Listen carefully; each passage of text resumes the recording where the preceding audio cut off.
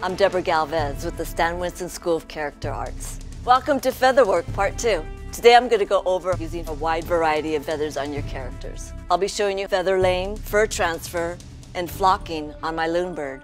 Then I'm going to show you how to transform a mask, using feathers to make it fabulous. Next, I'm going to teach you how to use feather trim on costumes.